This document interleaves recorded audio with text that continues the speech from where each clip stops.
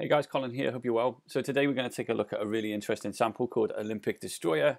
This was a particular malware sample which had impact at the Pyeongchang 2018 Winter Olympic Open ceremony. The impact was felt for users at the ceremony. There was a lack of Wi-Fi. There was also some issues with the ticket machines and probably some other issues around the complex as well. And as a result of this particular malware, which is a Wiper sample, so this particular malware is destructive in nature and was designed to cause impact and also laterally move throughout the network in order to further cause impact throughout the organization. So we'll take a look at the sample. I must point out though that most of my analysis and most of the stuff I'm going to go through was lifted from the awesome Cisco Talos blog, which described the analysis and the behavior of this particular sample. So I'll link that blog to you in the description of this video, and also I'll link to you a blog post from Endgame as well, which describes some of the process injection, which we'll see as well of this sample as well. So definitely all credit to those guys who've done some super analysis, and definitely go check out those blogs.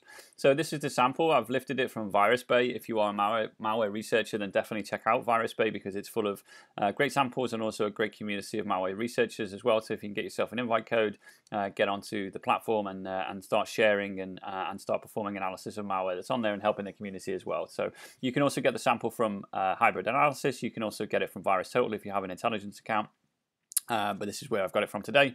And we're going to use a 32-bit Windows 7 virtual machine here to perform the analysis. And also I've got my Remnux distribution here, so my Linux distribution, and we can perform some behavioral stuff from a network point of view, and also we'll do some static analysis using Remnux as well.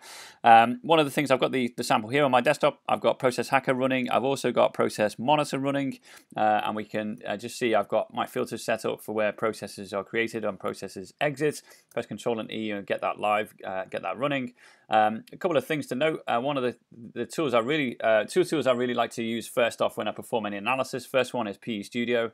It's a great tool which has been written by Mark, and it's something which can give you some very quick initial analysis of what malware might be up to and where to go with your further analysis. One of the things I always look at is the resources section, and you can see here in red it says resources unknown, and you can see here there are 5 resources with the signature of unknown, which make up the majority of this particular file. It gives you the MD5 hashes, and you can also see that it has a high entropy ratio as well, which would indicate that these samples are probably packed or encrypted in some kind of format.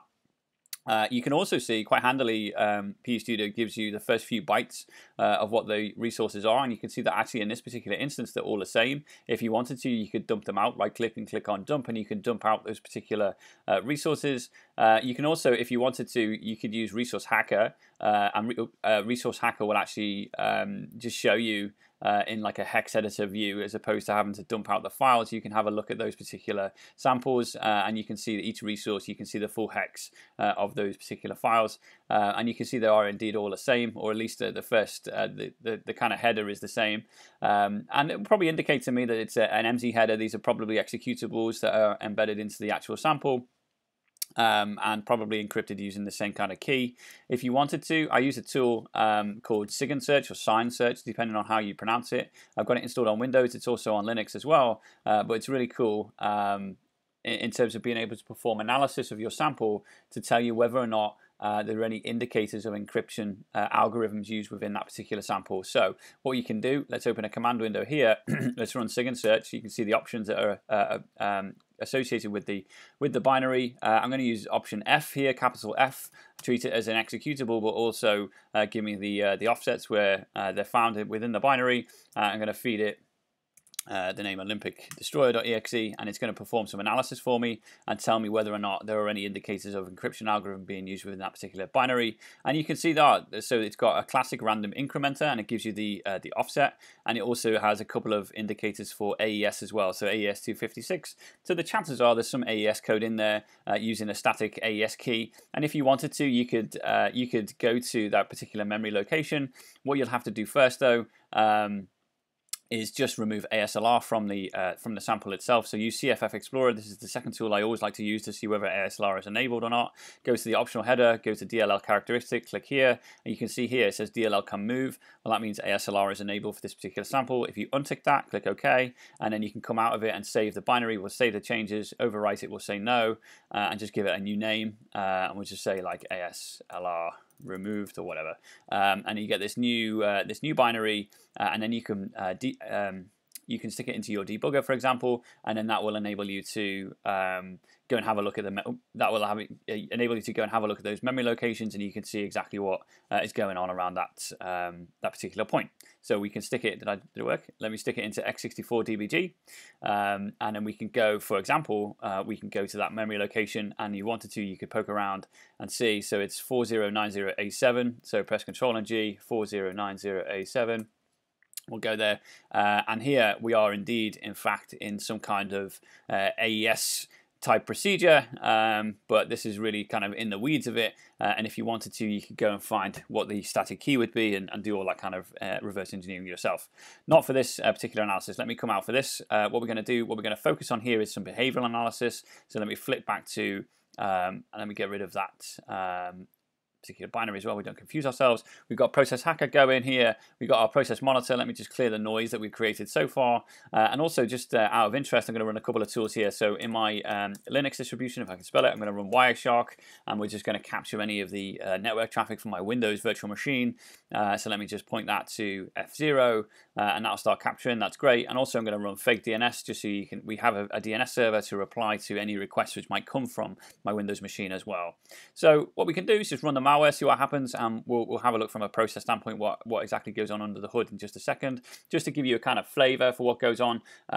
This particular sample, those resources which we saw were encrypted, they actually get decrypted and written to disk, so no need to kind of mess around really with the AES stuff. If you don't want to, you can just get the raw executables from the disk once they've been unpacked and written.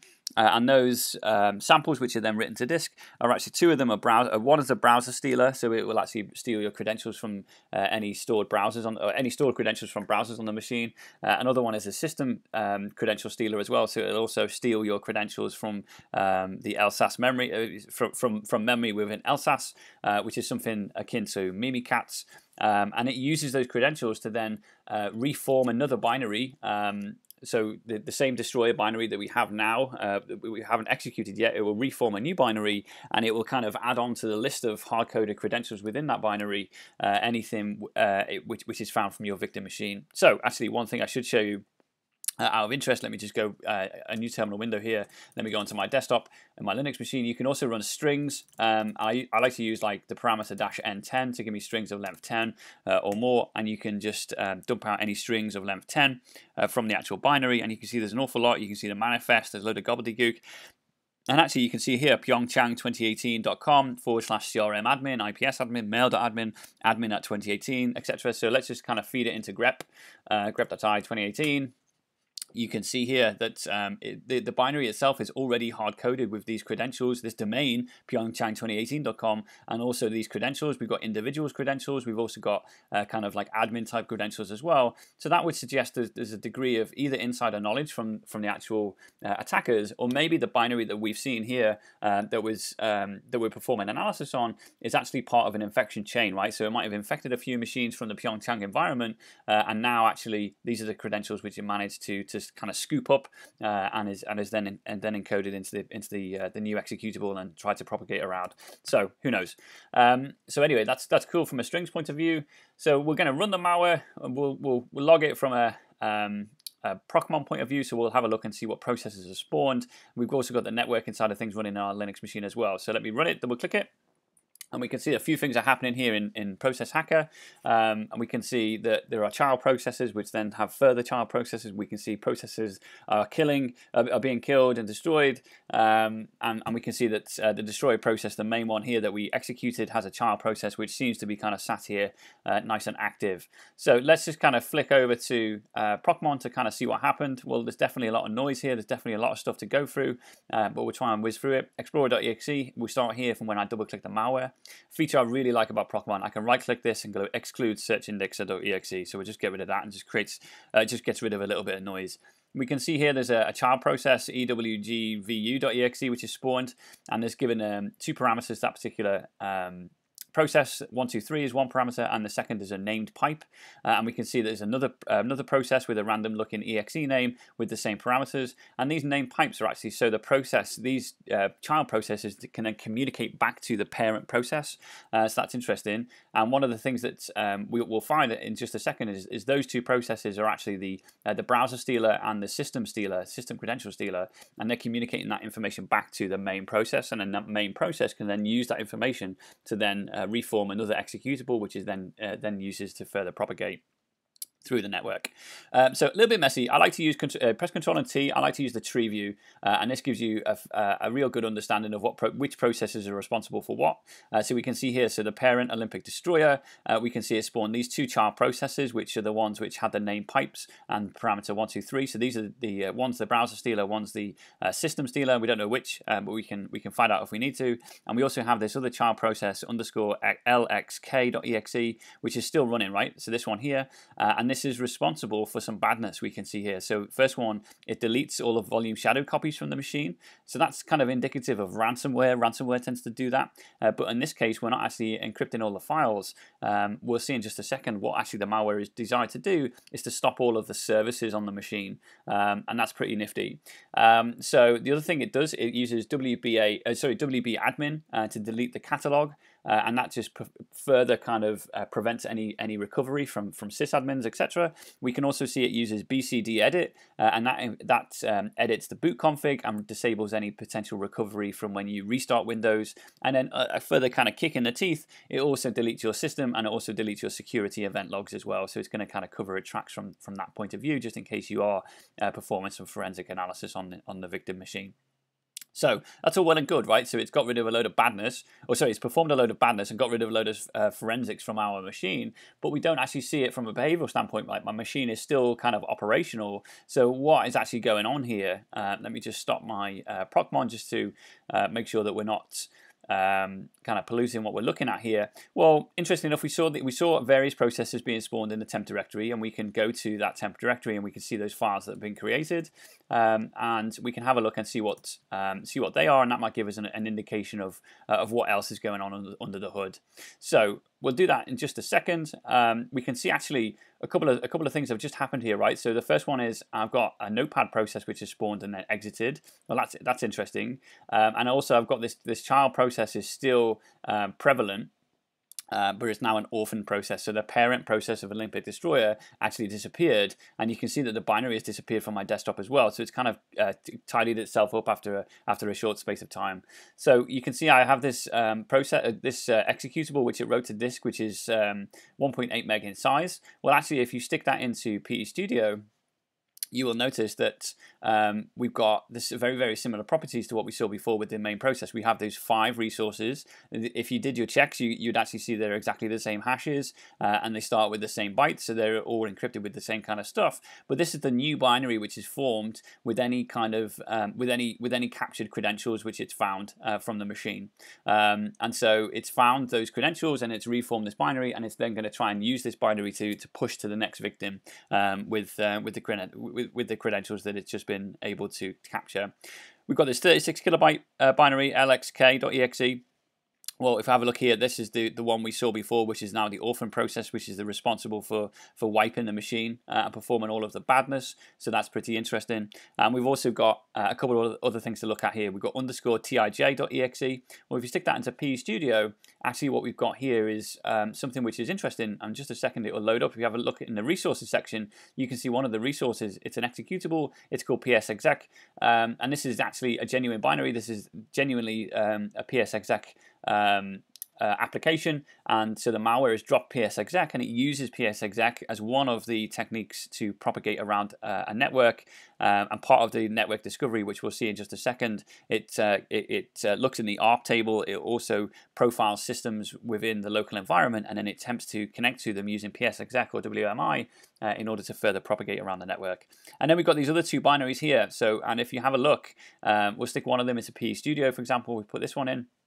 One is the browser stealer, and one is the system credential stealer, both of which have a resource which is encrypted. You can see the file ratio takes up the majority of the file. It has a high entropy ratio as well, and it's encrypted probably with the same key that we saw earlier on within the main binary. And if you have a look at the imports, for example, and PE Studio is awesome for this. It will kind of group all of the imports for you. It will show you which ones are blacklisted, and you can see actually you've got virtual protect. So if you wanted to unpack this malware and unpack the resources, that's probably something you would set a breakpoint on and perform some additional analysis with. But we don't need to do that because we kind of know what it's up to. We did see actually, if you had a look in here in process monitor and have a look at the operation where the operation contains the string write. I might just take a little bit of time to do that, but one of the things that we'll see actually is this particular temp file here, and that's going to take a little while, so I'll let it chew over that. We had this temp file which was created in our temp directory. So a temp file in the temp directory. It looks pretty innocuous, but actually what this temp file is a SQLite file. If you stick it into a hex editor like HXD, you can see it's got a SQLite format 3 header. And if you use a tool like SQL DB browser for SQLite, for example, we can just do open database, and let's just point to the temp folder and give it all files. Oops, all files. Let's go down and have a look at this temp file. We can see that actually these are the browser logins which it's attempted to steal. Now there's no login information on my machine because it's a virtual machine. I don't use it to log into anything. I use it for malware analysis. But if there was any, you could have a look in browse data and you could actually see any of the entries in that SQLite database, any of the usernames and passwords which is managed to enumerate and exfiltrate from your machine. And that has been used to then reform this new binary here, so IRL.exe, which is the new one, which is looking to then push around the network. So that's all pretty interesting. If we have a look here, let's just go back to our virtual machine in Remnux. We can see there's actually a lot of DNS requests that are originating from my machine. I kind of keep scrolling, and there's an awful lot of IP addresses it's trying to propagate through, or trying to communicate with, rather. And if you have a look in Wireshark, and you can actually have a look at the PCAP, you can see there's a lot of reset packets because I'm not actually listening on this particular port, but you can see it's trying to communicate over SMB. So it's trying to communicate over port 135. My Linux machine is responding back with reset packets because I don't have an SMB listener set up. However, if you did, you'd be able to capture that traffic and see exactly what it's trying to, exactly how it's trying to perform that network request. But needless to say, this is very, very indicative of the likes of tools like Eternal Romance or Eternal Blue, which we saw way back when within like the WannaCry and the NotPetya and the Bad Rabbit ransomware situations as well. So very, very interesting, and we can see the kind of the traffic it's generating and the frequency of the traffic it's generating in order to attempt to propagate around the local network. So that's cool. So one of the things we can do also is have a look and kind of decompile and debug the main application. So because it removed the original one, I'm going to use the one that it rewrote for me, and we'll stick it into x64dbg. And we can one of the things you could probably want to do straight away is have a look in the current module for any strings of interest to us. Just let that pass for just a second, and we'll be able to kind of have a look and see if there's anything of interest to us. And we can see here select star from Win32 process stop trace. Well, that's indicative of interfering with the processes and services on the machine. We can also see here, pretty interesting, it's going to ping 0.0.0.0 to null, and then it's also going to, which is kind of like a sleep technique, but it's also then going to look to see whether this particular text file exists. If it does, it's going to exit, and if it doesn't, it's going to write it. So maybe that's an indicator of compromise that you could look for on a machine, or even set and see what the malware would do in order to write that file. We can also see some evidence here. So select DSCN from DS Computer. This is part of its network discovery of how it's looking for machines to on your local network to query. So it's going to look for IP addresses based on that query, that WMI query. And we can see a few other bits and bobs which are pretty interesting. We could go and have a poke around as well. Probably no other strings which really kind of jump out at me as stuff of interest. So again, let me go to this one, for example. Double click it, and we go to actually the code itself within the CPU window, and we can see the kind of API calls around it. Probably nothing too interesting for us to get our head into there. Let me go back into references and have a look at this one. And we can see here, right? So where are we? So yeah, plenty of stuff going on around working out whether it's, essentially it's looking for that file, whether it exists, and then it's going to move on and perform the further commands from this particular function. Okay, cool. So one of the other things we probably want to do is have a look at the orphan process, which is lxk.exe. So we have a look at this one, which is the kind of destroyer. It's only a small binary, and it doesn't appear to be packed either. So press Alt and F9 to get to the main config, the main module rather. Have a look at the strings in here, and we can see actually here's the stuff that we saw from a behavioral standpoint. One of the things we noticed really is that, like, from a behavioral point of view, that yes, it got rid of all the volume shadow copies, and it's made all of the recovery very, very difficult indeed, if not impossible. But we don't actually see any kind of impact from this particular machine at the moment, and I wonder why that is. So let's have a look at, like, services active, for example. Well, this looks like it's going to enumerate, and we can see here, so there's enumeration of services on the machine, and actually what this code is designed to do, we can see here query service config, open service. We can actually see change service config W. So this particular API call here is very, very interesting. We can actually have a look at the parameters which is being passed to this one here. Error control 4, service no change. All of the parameters that are being passed to this particular API call are going to actually disable services on the machine. So we've got some enumeration of services on the machine going on, and we can see here that it's going to change the configuration of those services to actually prevent the services from being from enabling at boot. So next time this machine reboots, for example, all of the services on the machine are set to disabled. So therefore, we're not going to have any services on the machine whatsoever. And if we further kind of go down here, we can see some other API calls of interest to us. We've got the create files, and we know about that kind of stuff that we've seen previously. Find next file, close, and that's going to be, in fact, this is to do with, this is interesting actually. It looks like, let me just go back to my references here, because we've got some interesting stuff going on with the files it's writing. It looks like it's enumerating the shares there. I'll see whether there's any interesting strings that we can immediately point to. Let me go back to my CPU window. Yeah, okay, so it looks like there is some enumeration of files from shared from shared drive locations. So yeah, that's interesting. So maybe it overwrite. I think it overwrites them. If I remember rightly, if I read in the blog, it overwrites files that it finds from shared folders. So something you could definitely explore. This will be the connections here. So the WNet open enumeration, resources, add connection, cancel connection, etc. That looks like it's going to be. You could even breakpoint on that and run it. That looks like it will be looking for shared folders within the environment to connect to. And in fact, why don't we do that just out of interest? We'll do breakpoint net open, breakpoint there as well. And just before I do that, if there's anything interesting as well, we'll have a look at.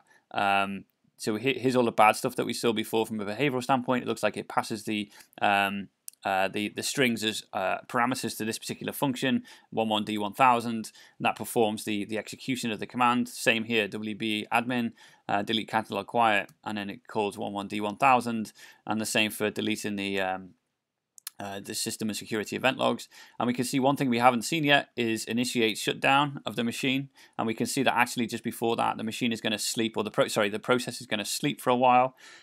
If you had a look and saw, we need to look up, I certainly do anyway, or maybe someone can tell me in the description or in the comments of the video what that value equates to. It probably looks like about an hour or so in terms of milliseconds. It's a very high number of milliseconds that the process is going to sleep for, and then after it's slept, it's going to initiate a system shutdown. Once it's done that, the system is going to shut down and reboot, and it's not going to have any services that come alive because they've all just been previously disabled, and therein lies the Wiper technology of this particular malware. So it's disabled all my services, it's rendered all my forensics useless, and now we've got a system which effectively won't boot up. So that's pretty interesting. So anyway, I've got a couple of breakpoints set there, so let me just run just to see whether it hits anything of interest. We can see it's hit WNet open enum, so that's cool. Do we get anything in the next one for strings? So we can see here, so we've got VM shared folders, so it's enumerated that one, Microsoft Terminal Services, Microsoft Windows Network, work group, there's probably no more, and you can see here, so it's got my machine name, and it's going to attempt to connect there. And if you had a look actually in our PCAP, we could probably see some of that communication that's associated with it as well. So that's interesting. Anyway, let me just finally demonstrate the final kind of characteristic of this malware. So we know we've got the service running here at the moment. It's going to shut down my machine after the process has slept for a while. But let me just kind of force it and restart the virtual machine so you can see exactly what happens. So we know we were infected with this. Once the malware's decided to sleep or finished its sleeping and decided to shut down my machine, we can see that VMware starting Windows, and we're now in some kind of boot loop. I got a blue screen flash up there. VMware Windows tries to start and nothing happens. So the malware has taken effect. It's rendered the machine useless, and that's obviously what they saw at the Olympics as well. So hopefully you've seen some cool tools that you can use in your own malware lab to analyze malware of this nature. Hopefully you found that useful. If you have, then please like the video. If you do love the video, then please subscribe to the channel, and you can also chat to me on Twitter @CyberCDH, and I look forward to your contact. Okay, thanks guys.